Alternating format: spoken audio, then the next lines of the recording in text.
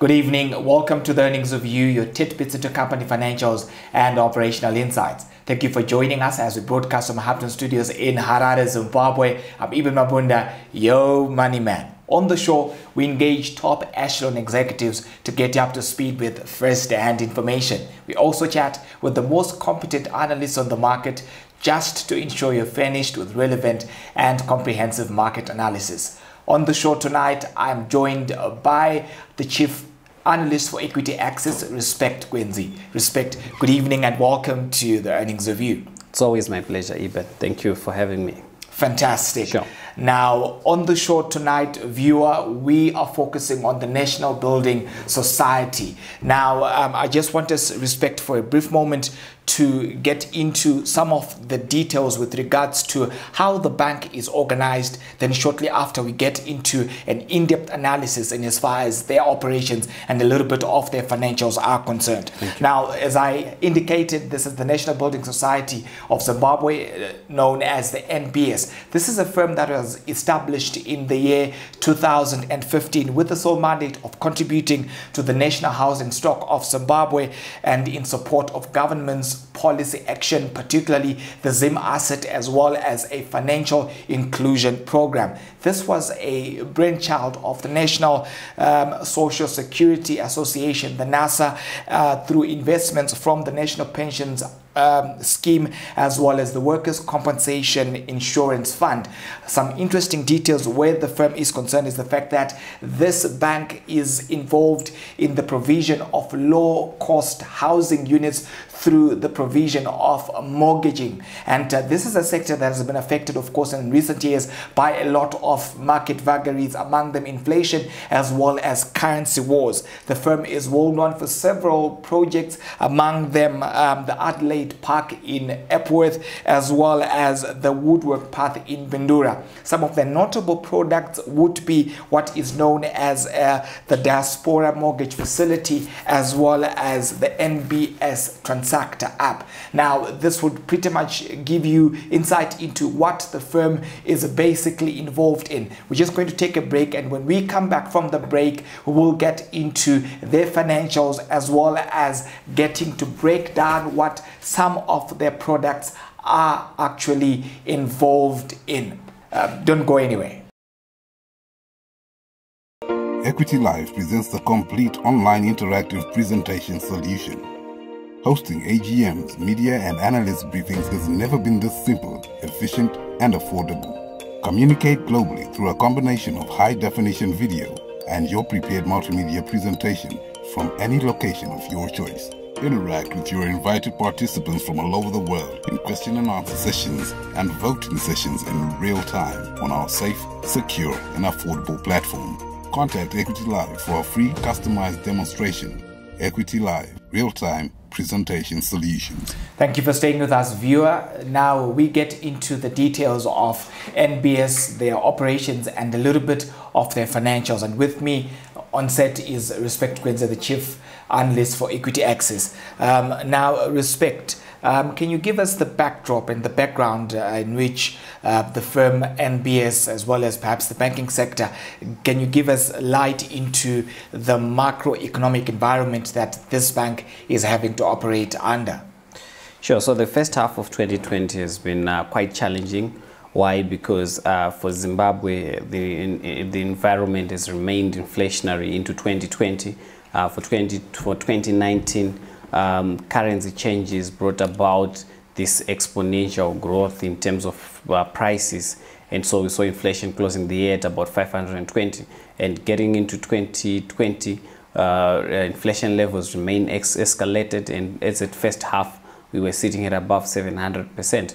So that really tells you that if we had a year-on-year growth in prices of about 700% as at June, that really shows you the kind of environment that we are operating in. As an implication, earnings have been eroded, volumes have sharply declined. So for a banking institution, you would expect that fee and commission income is reduced, and you also expect that not as much goes into the mortgage business, because mortgage business is a 15 to 20 year product, and so for you to be able to realize demand the environment has to be stable, earnings also have to be stable, and you're coming on the backdrop of layoffs in terms of workforces and this erosion in aggregate demand and the spending power of consumers actually means that we would see a decline in terms of the demand for mortgage for mortgage funds.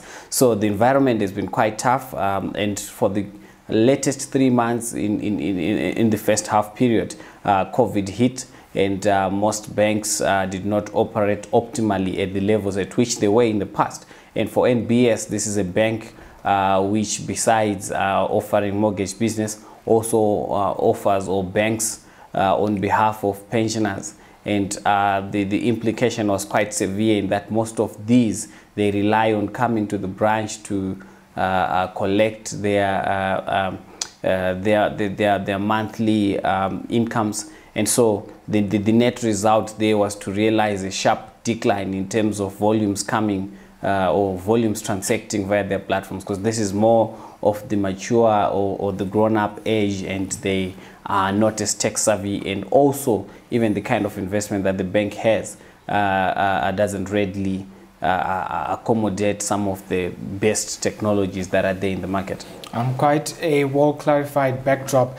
Now let's get into their financials to look at how they have fared, particularly over the first 6 months of the year, which, as you rightly pointed out, has been very much turbulent, moving right up to this point. Of course, they recorded a net interest income that was to the tune of 16 million Zimbabwean dollars vis-a-vis $4 million in the comparative period of 2019. And these figures are, of course, in inflation adjusted terms. Their bottom line came in at $8 million, which was roughly 50% of their prior year comparative period performance. And this, of course, would pretty much detail their narrative right from inception in the half year of 2016, moving right up until 2020. And over the first 3 years of operation, their performance was pretty much scaling by over 50% from $2.2 million in the half year of 2016, moving up to $5 million in the half year of 2018. Then we move on to the year 2019 and 2020 there, where we're seeing some interesting developments, particularly significant jumps in as far as non-funded income is concerned. Respect, can you give us detail in terms of what we can actually read from these very figures? Yeah, I think it's quite clear that non-conventional ways of earning income dominated in the first half period. And we can clearly see from this chart that there's been an 87.9 million realized through fair value adjustments. And these adjustments on land and property. And obviously for a company that deals within that nature of business, which involves an immovable asset such as land, you would expect some growth coming from fair value adjustments. Hence that 87.9 million, which dominated in terms of in terms of income. But I think that trend is also following the 2019 scenario, where we also saw that 20.1 million which was generated from fair value adjustments, and overlapping your conventional methods of making money in banking, which is basically the interest side of things, or which is covered through mortgages, and then of course the fee and commission income. So for 2020, we're seeing, of course, a 5.2 million in terms of fee and commission income.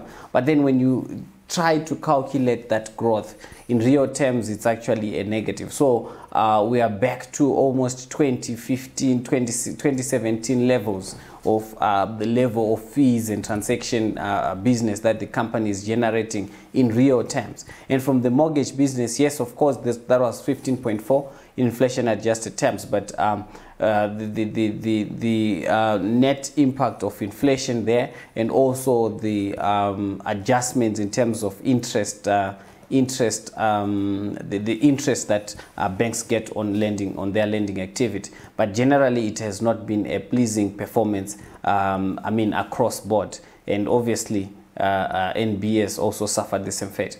Fair enough. Now, of particular interest, I think, would be the fact that this bank is making more money from non-funded income, which is more than 60% of what they're generating from the funded income side of things. And yet, this is a bank that was set up with the sole mandate of offering mortgage services to the pensioners, as you rightly pointed out, as well as other low-income earners in the country. Can you explain that conundrum, that matrix there? Yes, so the background here is we are finding NASA, which is the National Social Security Authority, which is mandated to manage pensions, or which is tasked to manage funds on behalf of the working population in this country. So the hope is that this money is supposed to earn an interest in future. And so it's pensioners who contributed to NASA's broader fund. And yet at some point, these pensioners fail to access basics like a decent home. So NBS was created with the mandate of covering a housing backlog in Zimbabwe, which then was estimated to be just above a million, at 1.2 million. This is where NASA comes in, because they have a fund, and strategically government obviously used its muscle as well to push NASA's funds into NBS. But now with that in mind, NBS starts operating, and we're now seeing quite a shift which is being brought about by the macroeconomic environment. That's in terms of how they're earning income. So yes, they were created with the mandate to provide mortgage facilities, but then the reality of the day is that the macroeconomic environment is quite volatile. You got to also maximize where you can. But what we are seeing in terms of non-funded income there, it's simply fair value adjustments on the land or the land bank that they have and some of the properties that they've already built. So I wouldn't term that 87.9 as a real income earned by the company. The real income there is what we are seeing is the split between fee and commission income. And of course, there's a 3.7 to 15.4. But in real terms, that growth as well is negative. But that's what has informed this non-funded income overlapping funded income in terms of the income line. It's really an implication of inflation. I want us to look at the other chart that we have there and just look at their performances in as far as other aspects are concerned, looking of course at their deposits, their assets, and how the matrix is actually playing out. There would of course be how it ties in with a non-performing loans ratio of just 1.87%. Looking at their loans aspects as well as their deposits, what does this mean and what does this boil down to at the end of the day? Sure. So what we are seeing from the first part of the chart here is an assets position which is declining, and the biggest element of that is what we call loans, and these are mortgages mainly. So the decline in the net mortgage position, which here is shown as loans, the decline in that aggregate is what led to the plunge in terms of the net the assets position in general. Why was there a plunge? The plunge is because you are trimming your book, you are trying to manage the environment, and the outlook there, or the climate there, is not as favorable for lending activities. So that plunge in terms of the loans, the loan book, actually drove the overall position in terms of the assets also going down. But you're also seeing deposits coming off, and my view is that this is also an implication of the environment. In an environment which is inflationary, you cannot also keep your monies as bare balances or balances that are not really covered by anything. So I think this is what informed this position. We have a decline in both loans and deposits.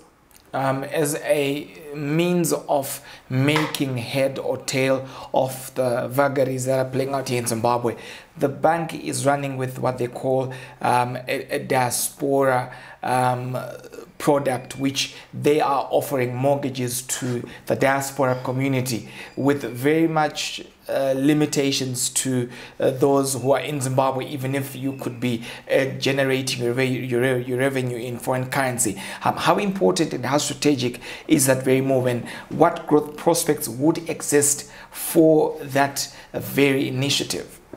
Yeah, it's really an exciting market, but I would hasten to say there are so many other players that are getting into that space. Within the total banking or banks in Zimbabwe, almost half of them are also playing in that space. So obviously it's a tight space, and as well, given the current dynamics of COVID-19, you also expect that then there is likely to be a decline in terms of these flows, or maybe uptake of these mortgages that are being offered to the diaspora market. So yes, it's an exciting market. The housing backlog is at 1.2, and we have a diaspora community of almost 5 million, half of which are in South Africa. So obviously there are prospects for growth. There is obviously room for growth in demand, but likewise the supply side is also getting tighter. Everyone wants to have their hand on that juicy forex pocket. So obviously it's a tight market, but it's good that they're playing in that space. It also helps moderate the impact of a decline in terms of the local currency. Now, I want us to zero in for a moment in terms of what then could be the strategic focus of the group, given the fact that, well, this is a firm that has got the ownership of NSSA, and NSSA is a key player there. The National Pension Scheme is a key player there, which is pretty much government. And comparing this organization to other organizations that are perhaps led and run by the government, what strategic focus could this then have in as far as the advancement of the bank is concerned? Yeah, so I wouldn't say that the institution is run by government. I think NSSA's mandate is to the people of Zimbabwe. It's just enforced by government because NSSA is an act of parliament. It was created as an act of parliament. So that's the background against which NSSA came into play. But the National Social Security Authority has got an investment strategy which is informed by some of the deliverables. You have to deliver a return, and so they are not really a government-controlled institution. Yes, it's a quasi-government institution, but generally they run their affairs and they run the investment book independent of government. I don't recall in my memory an instance where a government had to come in and of course, yeah, it happens here and there, but it has not been as rampant. So they have been able to fulfill their mandate, and I don't think that compared to other banks such as those that government had a stake in, like ZB and so forth, I think they're doing fairly well. It's just about 4 years into the game, and more is yet to come. But I'm sure they could do better. The bank also has other advances that it is making. Among them would be a mobile application which they launched in 2017, wherein the bank seeks to provide convenience to some of its clientele. How important would be that development given global trends and also developments that are taking place within the domestic market? Yeah, if you see the majority of the clients that the bank has, this is the old generation. They normally stay in rural areas, or maybe not so much in town. So you get to have a lot of traveling between, on month end when they want to collect their monies. So obviously, whenever you are playing, via mobile applications and so forth, you reduce the cost of coming to the branch. So you are giving more value to the pensioner. So I think that development in the context of Zimbabwe, it really speaks to not just innovation, but real savings for the pensioner. So it's quite important. Then also they have got what they call the solar energy loan fund, where there is some loan facility that is applicable in as far as solar systems are concerned. So I think it's also in that same vein to say, if the majority of your clients are the rural population, what does it then mean? It means that they might be lacking in terms of electricity. So offering them a facility which ensures that they get to power their houses via solar, I think it also adds value to some of these pensioners and potential low income clients. So I think it speaks to the broad idea of emancipating the population, and it is a good thing. Earlier on, we discussed how the current economic environment is making it non-conducive for banks to continue with certain mortgage programs. Now, the bank also has some projects that are in the pipeline that have been completed, but the bank has taken a deliberate decision not to get to the point of selling these products to the local players, or should I say the local customers, which is pretty much a copy and paste model given how other banks are also playing where such projects are concerned in Zimbabwe. When do you think these banks will get to a point where they will get confidence to actually get into selling some of these housing units that they actually have in their property portfolios? Confidence is a function of risk. If you calculate your risk and you realize that the net result there is positive, definitely you take the risk. I think reading from the environment, the current situation is still quite tight. There's a lot of monitoring that needs to be done.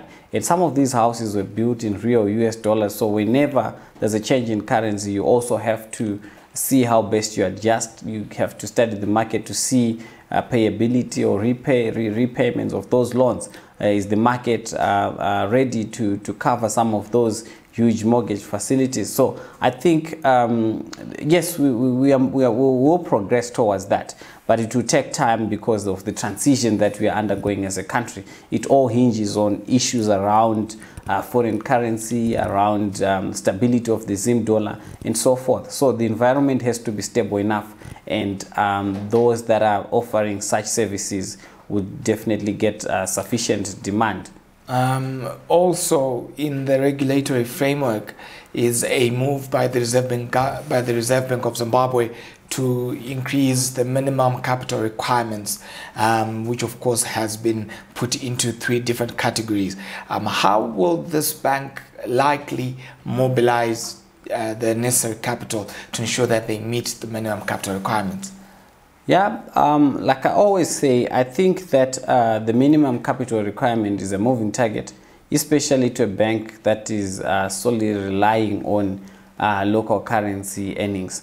Whenever you make 5 million, and we're calculating it last year against a depreciating exchange rate, that 5 million is no longer just 5 million, it's far much less. So definitely it reduces chances of meeting certain targets which have been set in real US dollar. But yes, we also note that the market is re-dollarizing. There's a lot of banking transactions that are going on in USD, so you would expect banks to also start getting that stable currency. But all the same, the level of demand that is needed for most banks to achieve sufficient capital to recapitalize their operations in line with the RBZ demand, I think that level is very low. So it remains to be seen. But my own view is that most banks will struggle to meet these minimum capital requirements, and we may see the RBZ extending that deadline to even a later date than 2021. Over the past 2 decades, we've seen a lot of banks go under. Some of them had been in operation for over a decade, and this is a bank that is less than half a decade old in as far as its operations are concerned. Why should a depositor bank with NBS, and what guarantee is there that this bank will not be one of the banks that we get to record as casualties in this war zone called Zimbabwe as far as the economy is concerned? Thank you. So the background against which most of the banks which collapsed in the early 2000s is that these banks were run by individuals, and the individuals who ran the bank also owned the banks. So there was definitely some lot of insider related dealings, especially in loans. So you find a director giving themselves a loan facility from depositors' funds and they fail to repay. So most of these were issues generated by that kind of scenario. Conflict of interest. Yes. So now you have NBS. This is a bank that is owned by the people, but it's run by NASA. And of course, there might be manipulation by the government in terms of some of the appointments at these key institutions such as NASA and even NBS.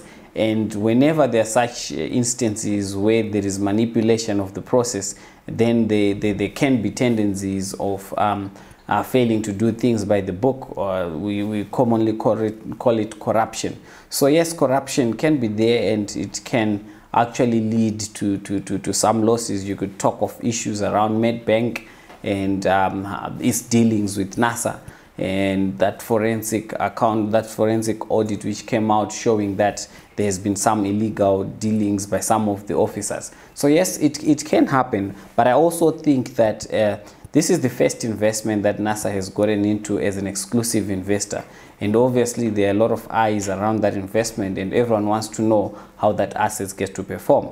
The heads have already rolled at NASA in terms of some of the directors' dealings with NBS. But I have confidence that even the new government which came into power a few years ago also realizes the importance of ensuring that housing is prioritized, that the marginalized also get to have proper housing facilities. And to achieve that, they need a player such as NBS. So this is in line with the National Vision 2030, and government has to only but support this initiative. But for it to be very effective, there's need for sanity, there's need for eradication of corruption in the process. But I don't think that NBS will fall.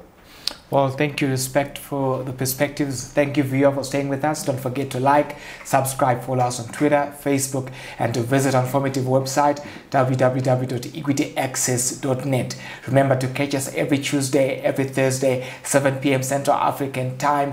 Ibn Abunda from Harare. This is Equity Access.